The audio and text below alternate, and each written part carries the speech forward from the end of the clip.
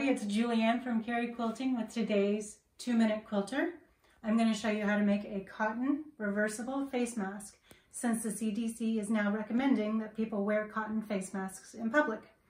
Just underneath this video, you're going to find a link to the directions that'll give you everything you need to make this. So over here I have the pieces that are required for the mask. This is the front of the mask, which would be this.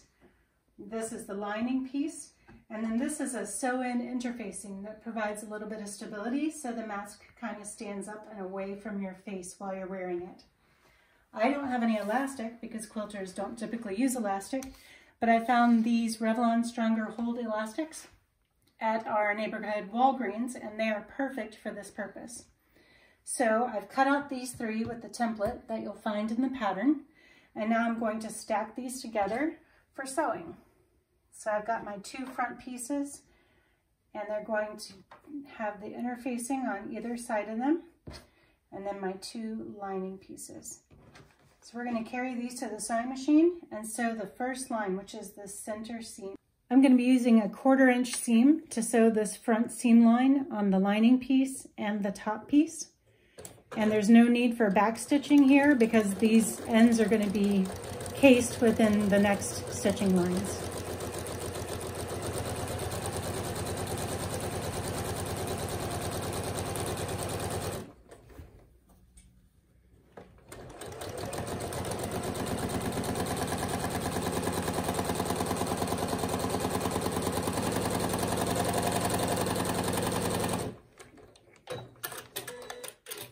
For the next step, you're going to iron in the short ends, 1/4 inch. So you'll take the wrong sides together and just do a little 1/4 inch fold and iron that down on both sides of your lining piece and both sides of your front piece, which also now has the interfacing sewn into it.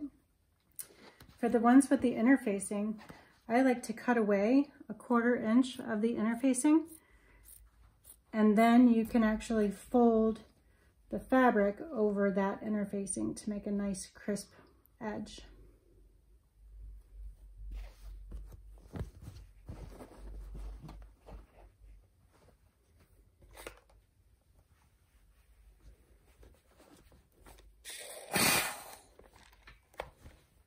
And I've already cut away this side.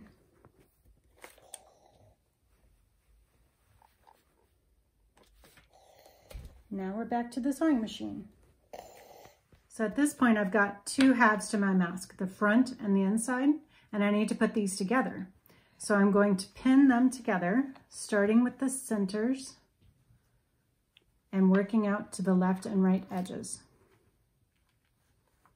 So I like to pin the centers first and then pin the side and then go back in for the middle. And you kind of have to smooth it because you've got a little bit of a curve in there. So you kind of have to mess with it a little.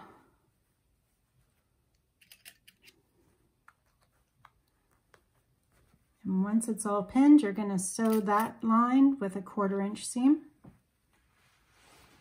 I'll take it right over here. And you do want to back stitch this on the front and back end.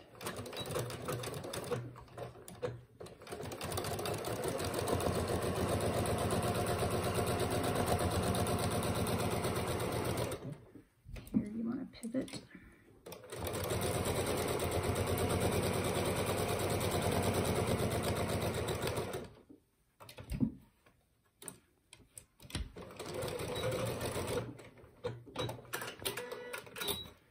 Then you'll do the same for this bottom line.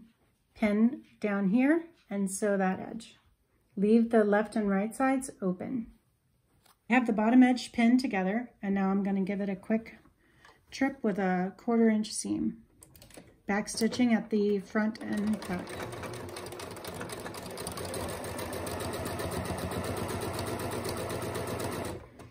Make sure that seam is tucked under.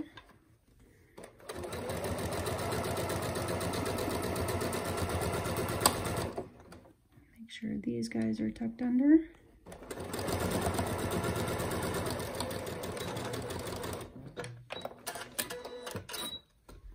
Now at this point, once you remove the pins, you actually want to turn this mask right side out.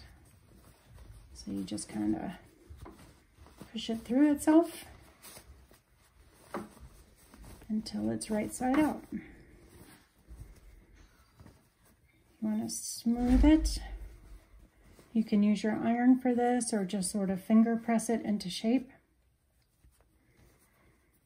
And then optionally, I prefer to do this top stitch along this bottom edge and this top edge to help it hold its shape better.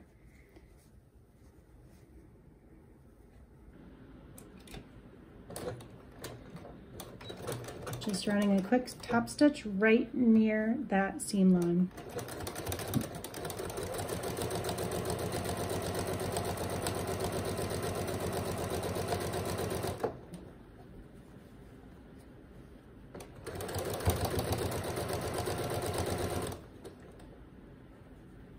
Might have to mess with that a little to make sure your 1/4 inch seam stays inside.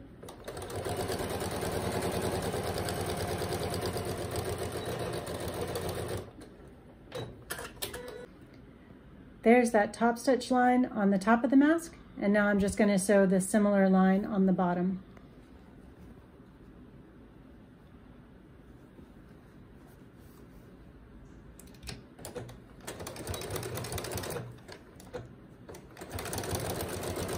So I've pinned my piece of elastic in, and just so you know, I didn't have elastic at my house.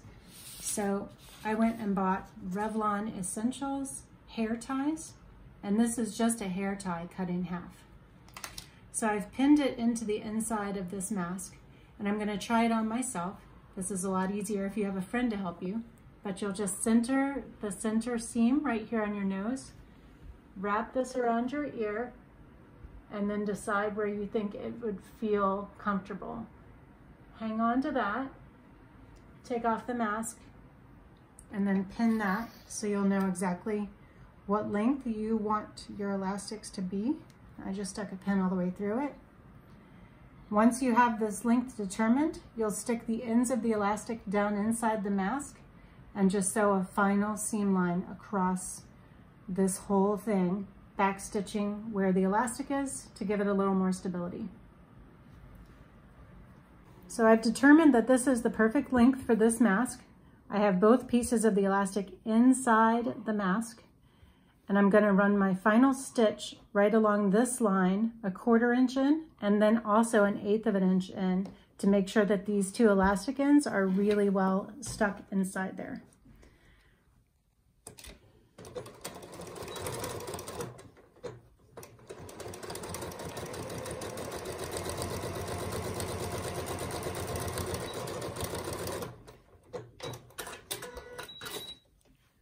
So there you can see the elastic is now inside the mask entirely.